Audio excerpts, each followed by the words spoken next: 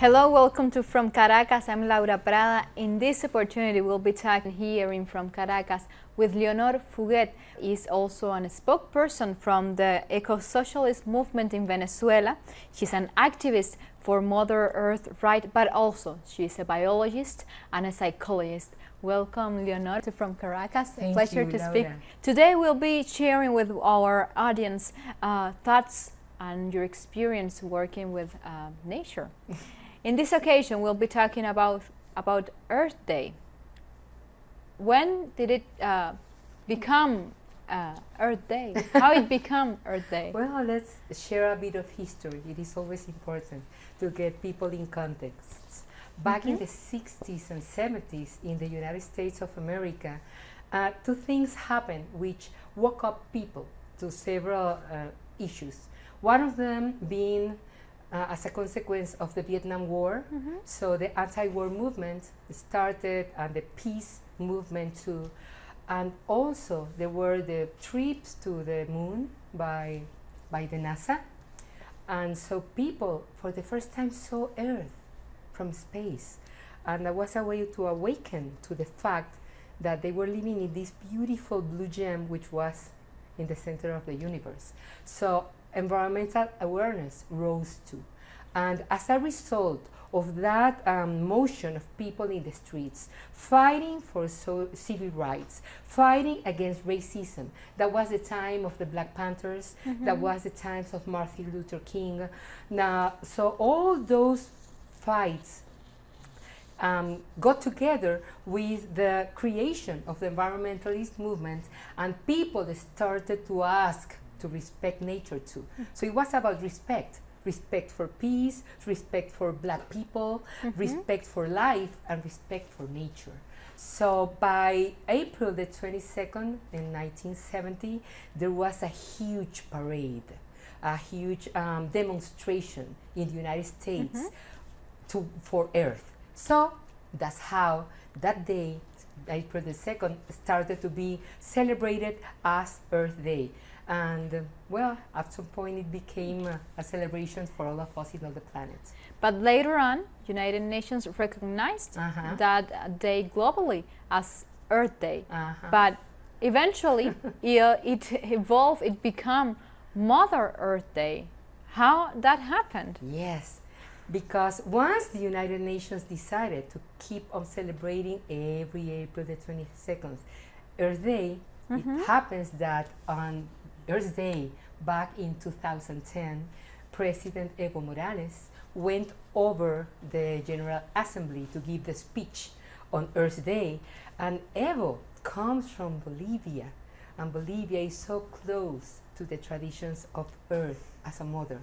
So he proposed to the General Assembly that from that day on, instead of celebrating just Earth Day, we, all the world, started celebrating Mother Earth Day.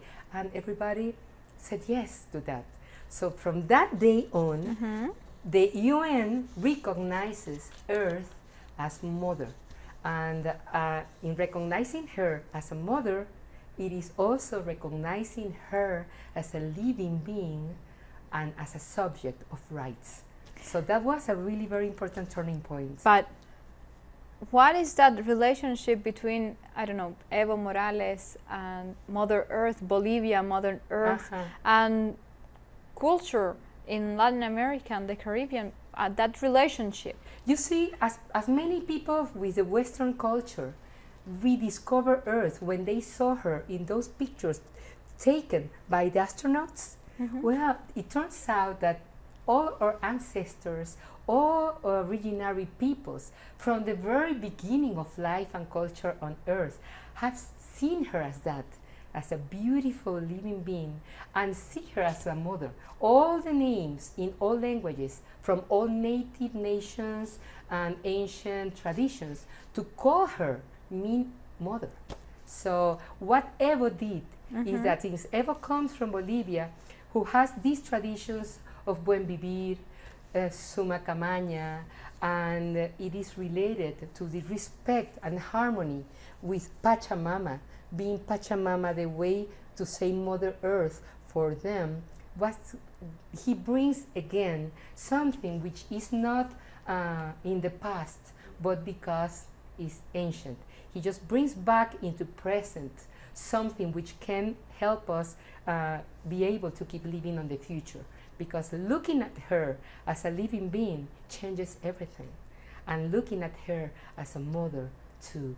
And remembering that she's sacred territory too.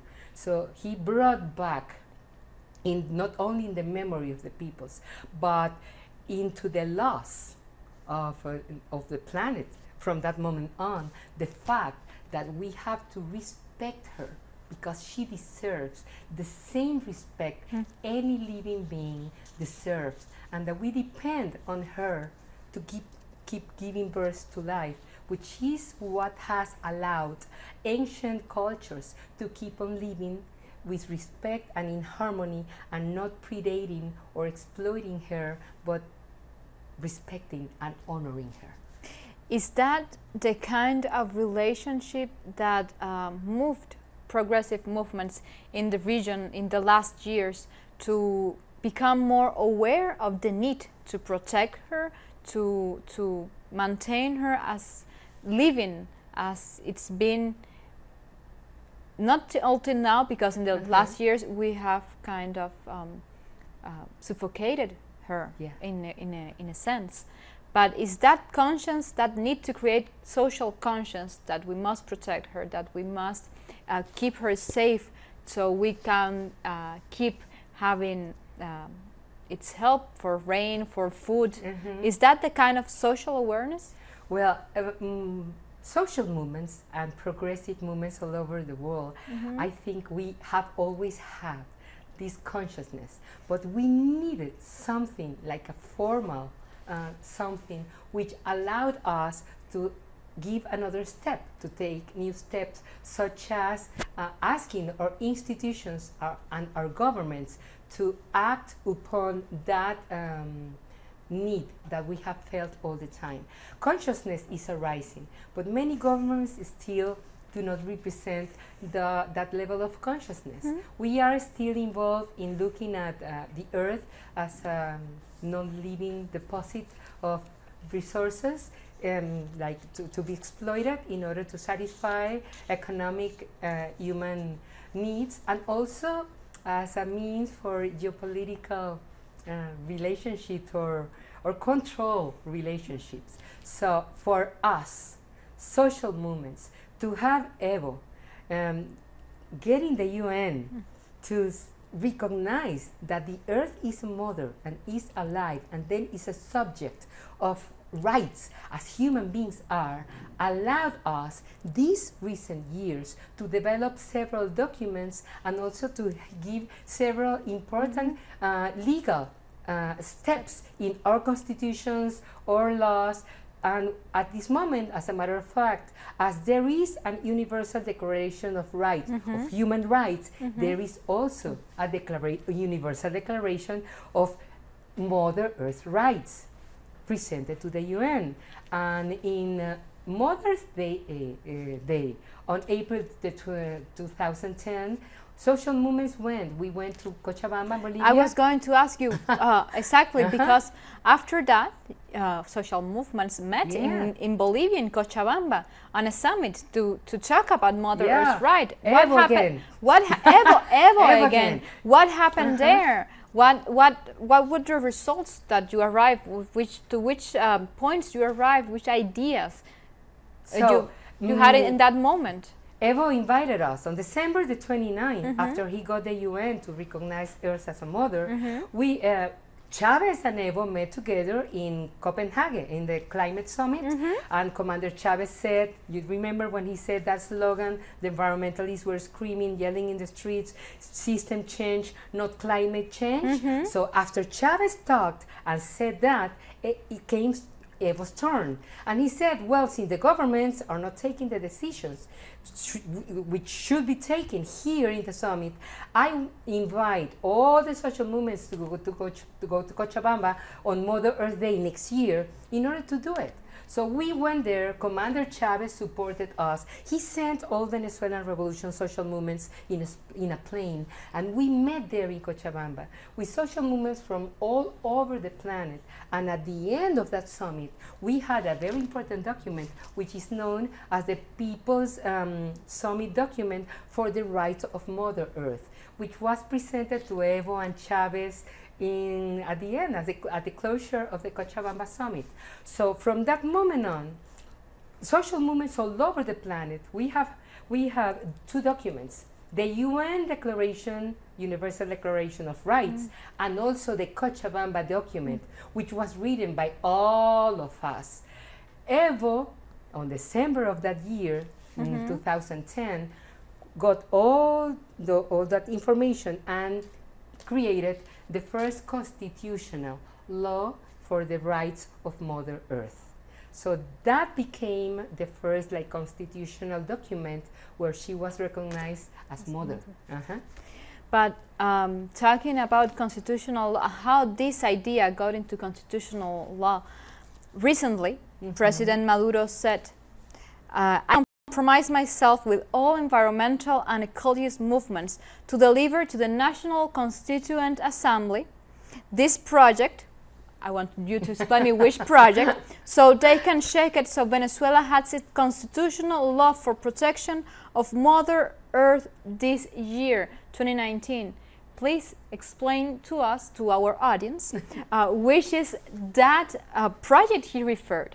What he was talking about when he said these words. Since Mother Earth is just one, and we are all daughters and sons of Mother Earth, and we in Venezuela, the eco-social activists, we are involved in all worldwide fights to protect her.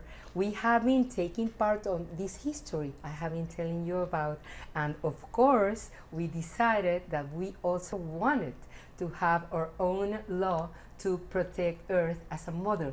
And since, thanks to President Maduro, we have our Constituent National Assembly, we said this is the perfect opportunity.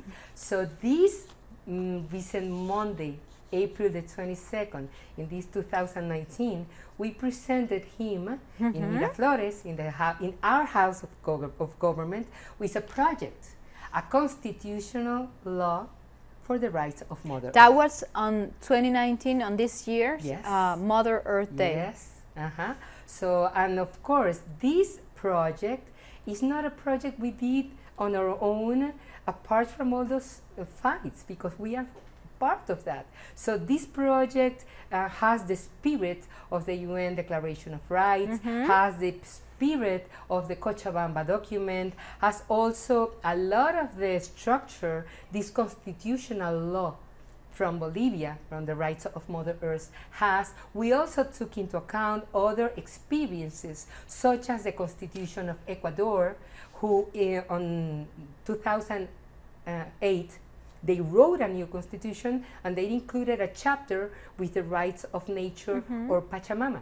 And we also took into account the constitutions of Guerrero and the DF in Mexico, who have their state constitutions, and they also have some articles on rights for nature. So we took all that, and of course we added up thoughts and ideas we have as Venezuelans, because we have our own reality.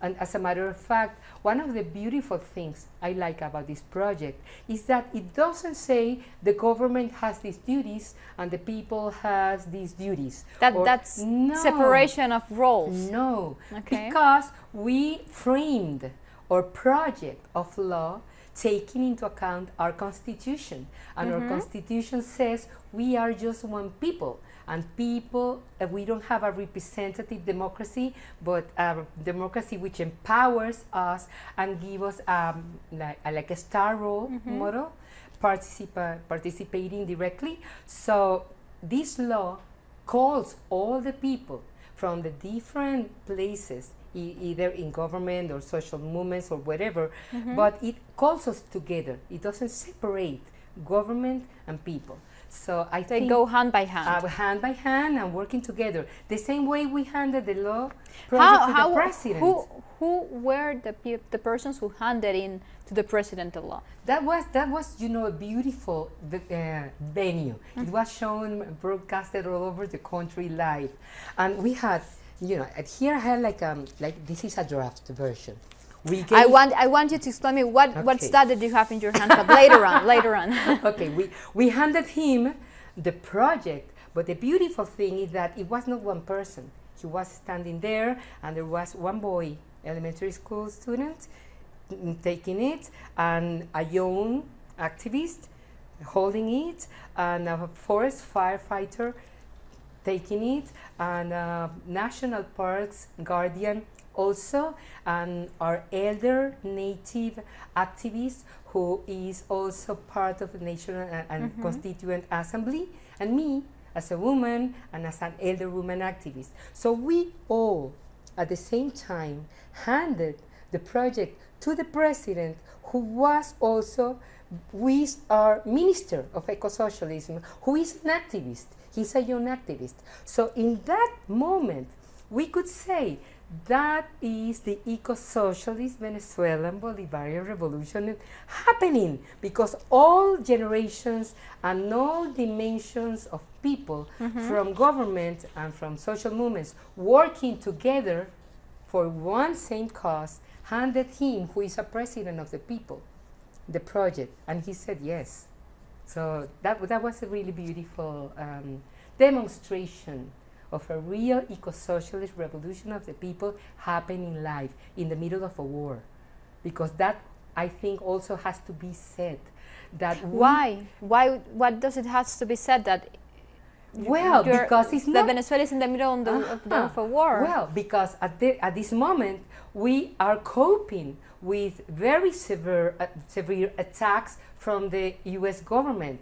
We are under psychological attacks, economical attacks, financial attacks. We have even been the subjects of the first time ever in the world of electromagnetic attacks, which stop the electricity nationwide. So what I want to say, what I mean is that we feel protecting Mother Earth is so important that even if we don't have cell phones working, because they are sabotage. I mean, sometimes you don't have elevators and you have to climb 20 floors and you don't have air conditioning and you cannot call the other environmentalists to come.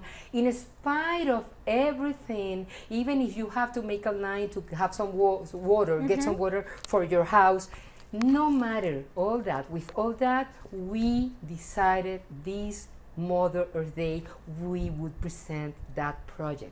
And I think that's daring, because we did it against the odds, but we are really committed in the eco-socialist Bolivarian revolution to walk our talk. And in order to really say we are eco-socialists, we have to prove it to Mother Earth first place. And so we gave her, as a present in her day, a project to defend her rights.